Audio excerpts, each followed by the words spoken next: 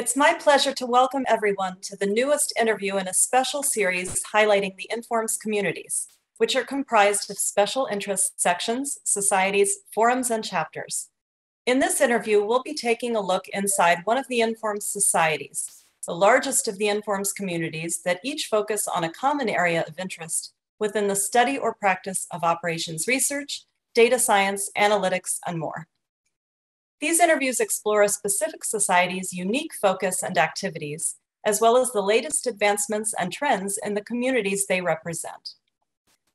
I'm joined today by Jan Fabian Ehmke, professor with the University of Vienna and the president of the Informs Transportation Science and Logistics, or TSL Society, which provides the Informs community with a sustained specialized focus on all topics of transportation science and logistics. Jan, thank you so much for providing a look inside the TSL Society today. To start, could you share how you became involved with the Society and what your current role is? Yeah, hello everyone. And first I would like to thank Tracy and her team for having me today to talk about transportation science and logistics, one of the bigger societies in the Informs community, and also giving the audience some inspiration about what it's worth to be a member, not only in the Informs community, but especially in the TSL Society. So yeah, when I think back, what was my first contact with Informs? And I really have to go back, I think about 10 years to an Informs annual meeting. I think it was in Phoenix, Arizona in 2012, where I visited as a postdoc. And I went to the business meeting and to talks of the annual meeting, and I was totally impressed by the enormous breadth, and also seeing all that famous colleagues, all those authors from papers I had read before. Yeah, and so that was my first contact, and I thought that's so great. I mean, I went to conferences in Europe before, also big conferences, but this Informs annual meeting, that was special to me. And it was my first time getting in touch with many famous colleagues and authors in the US. And so I was really motivated to get in touch with colleagues around the globe. Yeah, and so I continued. I think I went to every annual meeting that was on site till COVID came in until 2019. Yeah. And so visited the annual meetings, went to talks, but also never missed a business meeting. So that was the most important part to me as a young researcher looking for a career, thinking about a career in science and getting in touch with more senior people for advice and for exchange on the things I would be interested in. So, and then at some point I thought, okay, this was so motivating, maybe I can also support this society by giving back, by organizing something. And actually in 2015, I was a co-organizer of a transportation science and logistics workshop in Berlin, Germany. And that was co-organized with Ann Campbell from the University of Iowa and with Catherine Kleofas from the University of Kiel. And the three of us, we were really motivated to bring the TSL Inform spirit to Europe, to Germany. And this was a big thing to us, yeah. And so that was, I think, a big success. It was one of the largest workshops TSL have ever organized.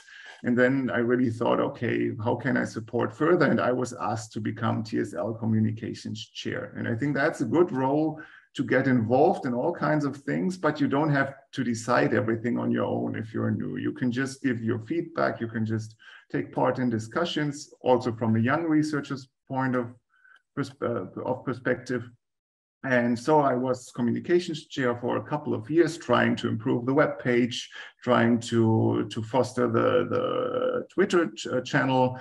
And since this year, I'm serving in the role of the TSL president. Yeah, and as a TSL president, I think it's a fancy name, but actually you are responsible for running the society in the end, for organizing discussions, also for motivating others to follow maybe my path or find their own path to volunteering, for board positions, or simply to submit abstracts to the annual meeting, also to be on award committees and to get the whole idea rolling, keeping it modern and keeping it open and diverse. And this is the role I'm currently serving. And as a TSL president, so I was asked, I think, going back to 2020, because you are elected as president-elect, obviously, in 2021, then you become the actual president.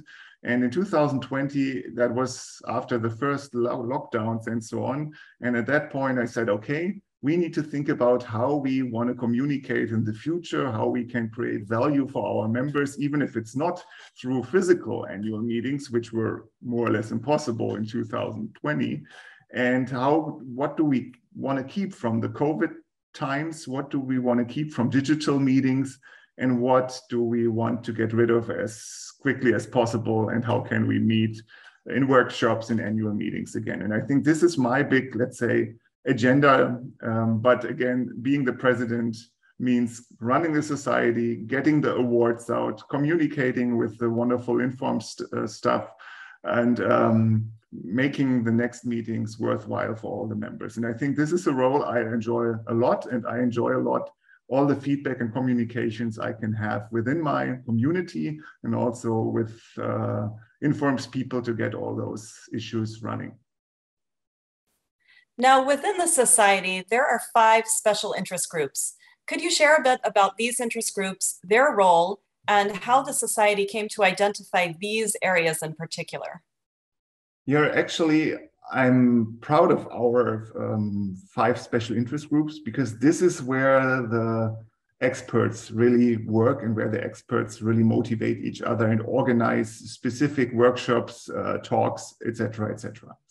So there is a bit of history behind all of these interest groups, and I want to underline that we have these 5 interest groups, but we are always flexible to close one and to open another one based on our members' interests. Yeah, so I would say those interest groups are the most flexible tool you can have. It's formal, but it doesn't require much formalism to get those set up. Yeah, so, and I would say to keep the long story short, the idea is that in such a big society like TSL, and we roughly have about 1,000 members, everyone should feel at home. Yeah, of course, in the diversity of research, but also in personalities.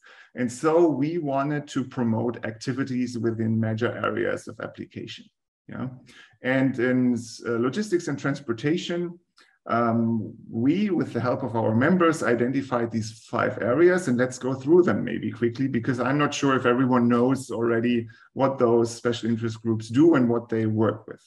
So we have colleagues who work in the area of air transportation. Yeah, and of course, what do you do in air transportation? You think about, how do you plan and operate airports? How do you operate an airline company? Air traffic control is a big thing.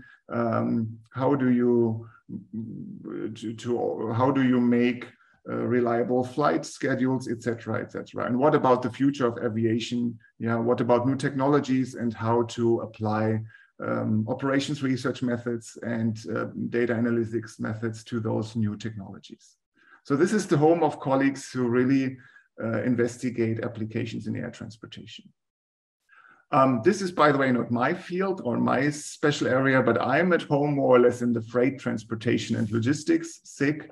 And of course, this is one of our biggest SIGs where we think about, again, technology. What is the future of trucking, rail, shipping, air cargo, and intermodal transportation? Yeah, and here also in recent years, we have seen the rise of data and more data that describe how our technologies work, how customers work, where demand will be.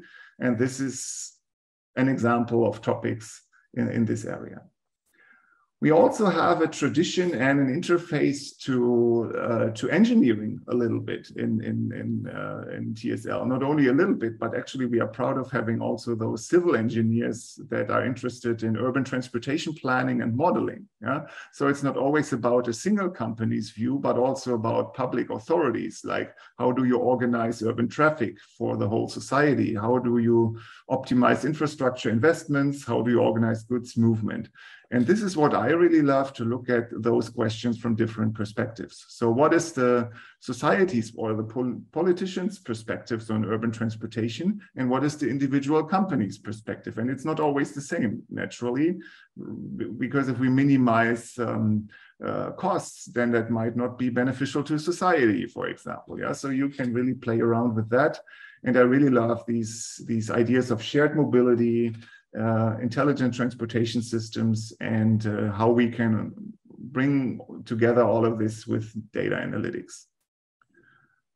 Then number 4 is facility logistics, and this is a traditional logistics for manufacturing, distribution, and service facilities. So this has a long tradition in our society, and this is also from a business perspective something where you really need to look at operations, really need to handle information on material and information flows, and really look at supply chains to make them work well.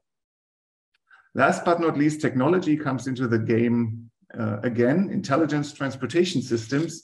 It's also an interface to engineers sometimes who develop all those data collection technologies, for example.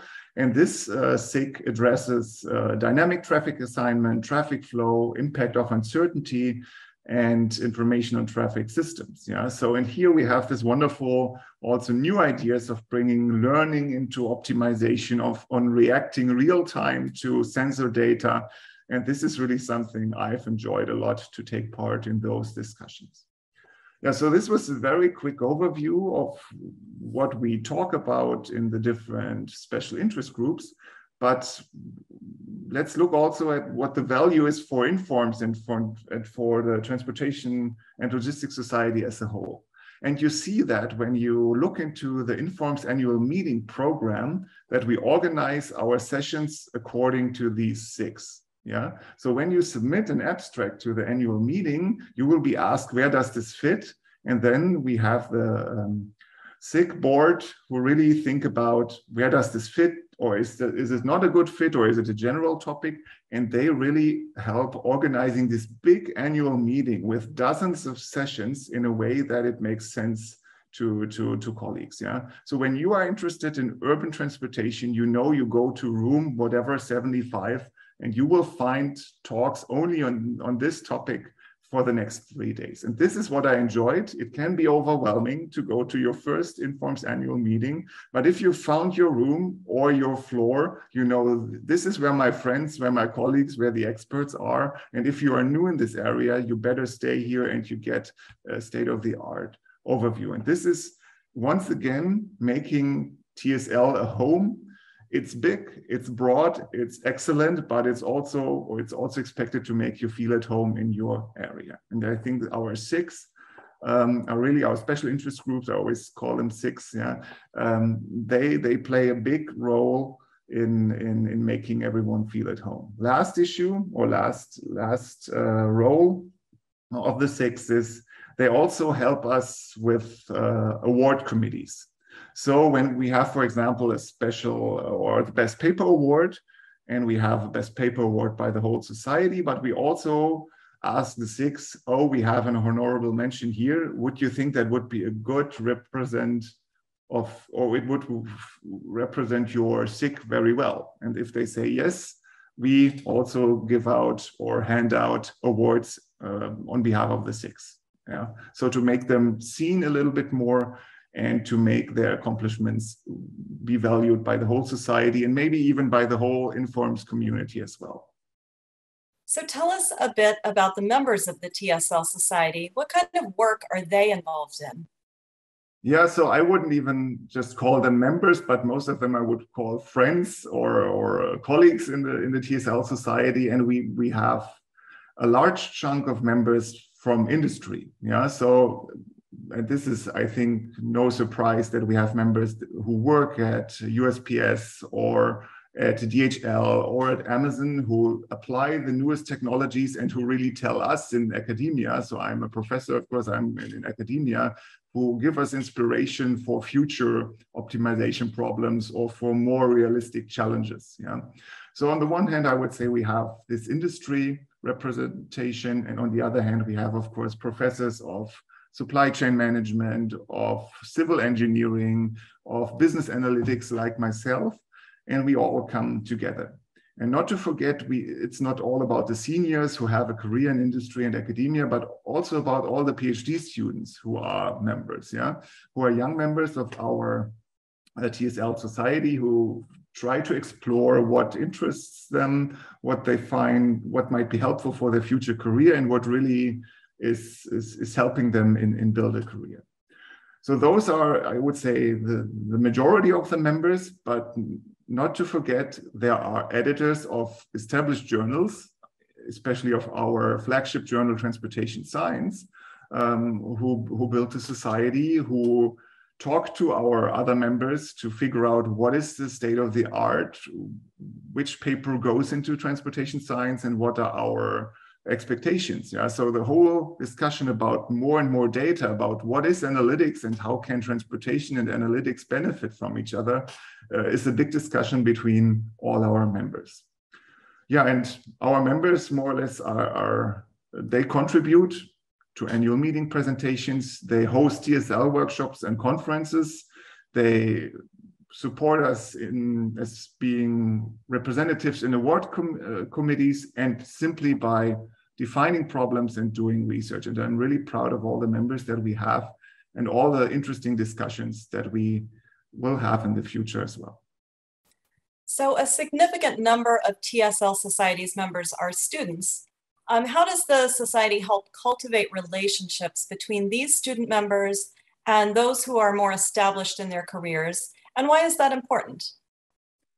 So generally, it's important to integrate students and to have them communicate with the more senior members easily, right? So we think that by enabling communication through Twitter, for example, through our new blog on the website. So recently we replaced our standard newsletter by a blog, so we have more flexible communication and more, let's say, communication without big barriers. We hope that we can interest the new members in communicating with the seniors, and that it's also that they feel invited to discuss with the more senior members. So this is one thing we try to do in the virtual space. In the annual meeting, Inform's annual meeting, our business meeting is, I think, the key for every young member to be introduced to the society, to get in touch with senior or more established members. And this is how I came to Informs, to TSL as well, right? And I will never forget this. And I also try to make this happen for new members, to exchange ideas at the annual meeting and also get in touch with those authors that you have just read about. And here you can see them in real life.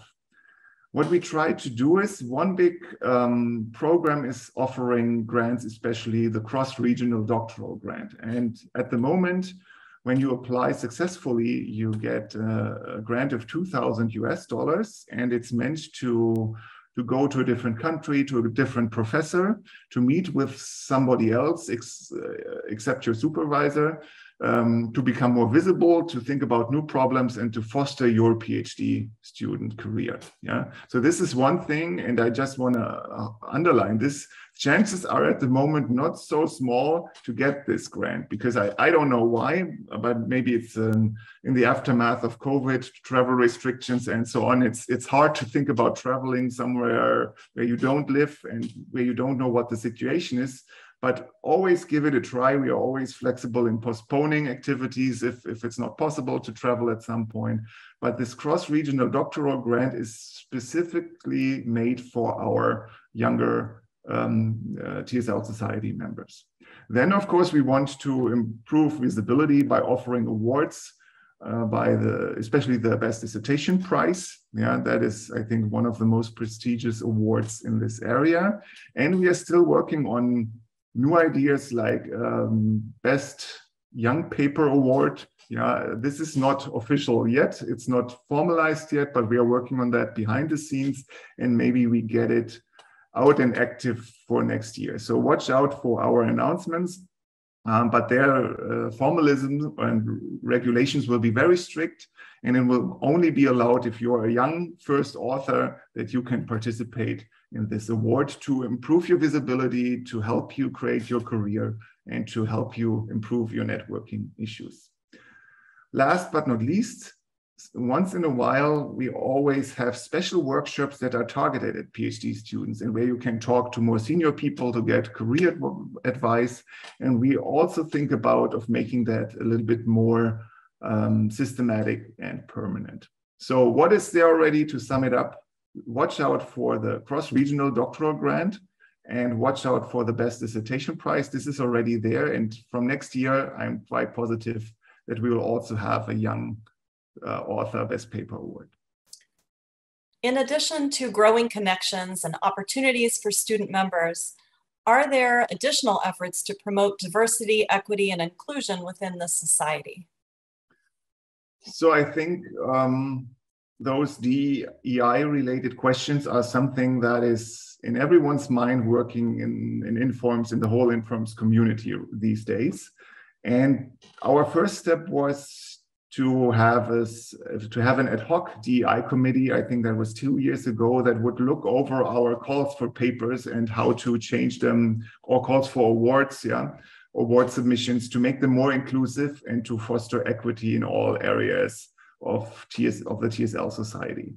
So as a result, we really made our calls for open positions on the board, for example, much more inclusive, letting everyone know what is the minimum requirement, making clear that you don't have to be an established researcher for some board positions, but that everyone can actually use these board positions to build their career, to get in touch, whether you're female, male, or whatever, what career level you're working on.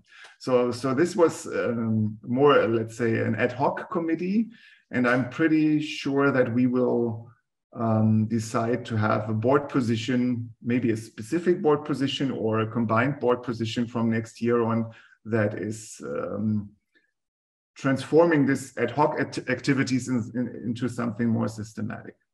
What we have done this year is we have changed all our PNPs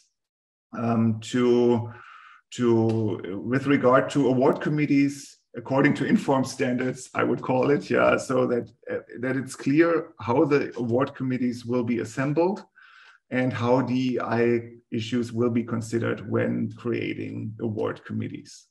So this is now standard in all TSL Society awards. In the most recent award that we just created this year, I think I will talk about this a little bit later more.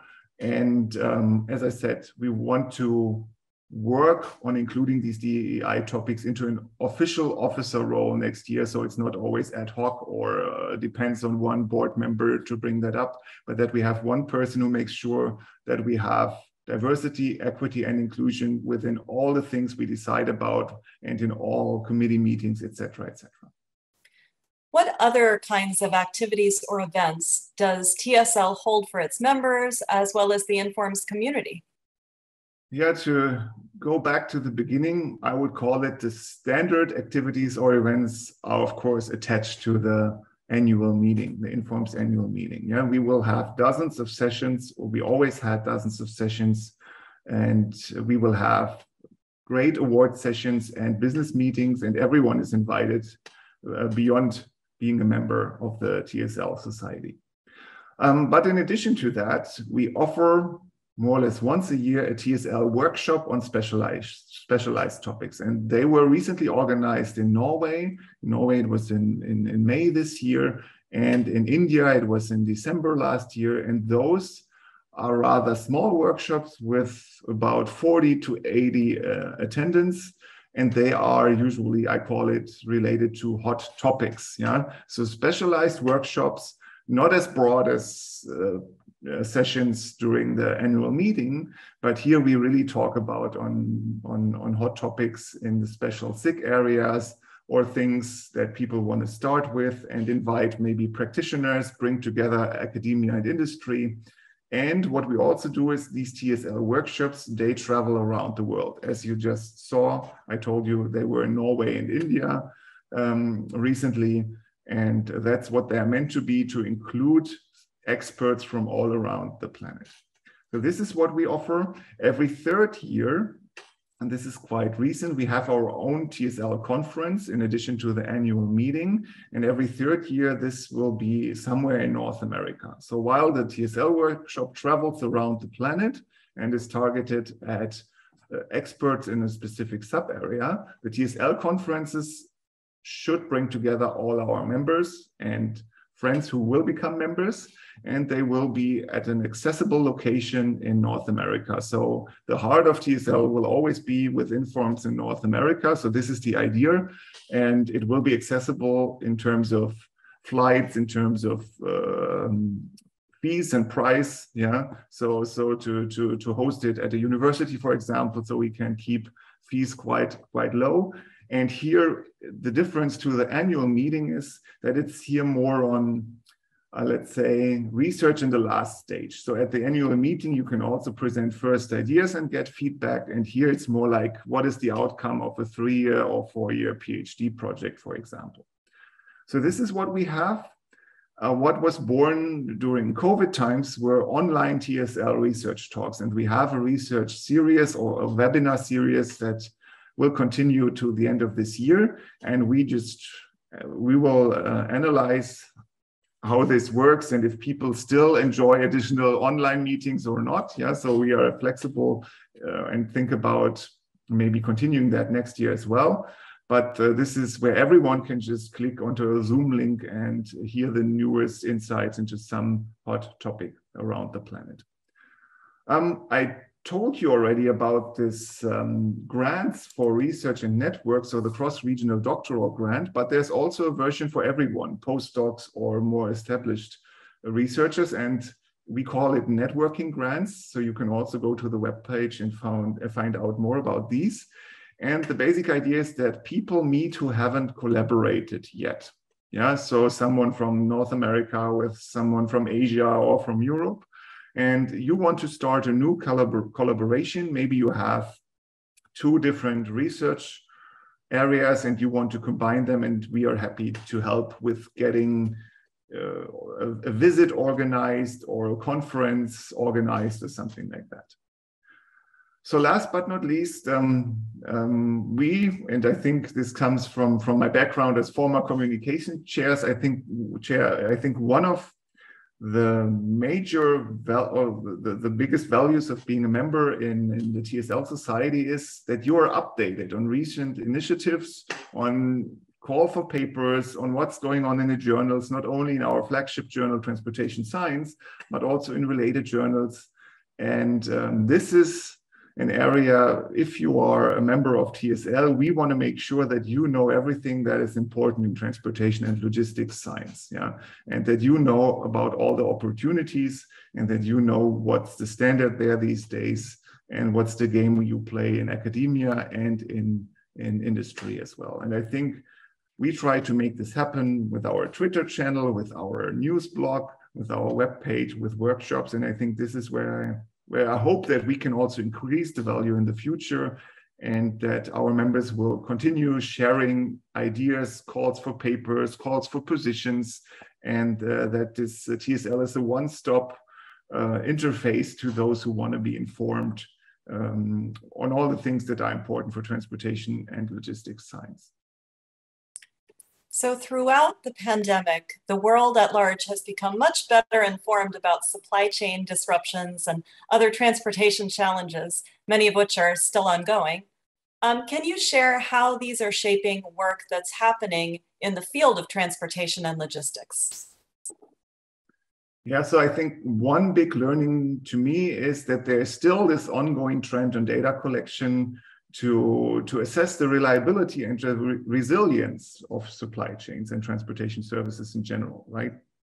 So these days, we often face the problem that we have too much data actually, and we can't deal with this amount of data given our nicely formalized optimization problems. So I think there will be lots of work seen in this area about where do we need to collect more data, but where do we also need to focus on how to transform this data into better decisions, and how do we do that? And I think for Informs as a whole, but especially for the transportation issues in our society, we can still do, or we can still find interesting problems here on the interface of optimization, analytics, and data science. Yeah, so this is a big thing. This was a big thing before the pandemic already, but now since the pandemic, we have so much data on all these things, on all the supply chains, on lead times, and on the other hand, we have advanced optimization technology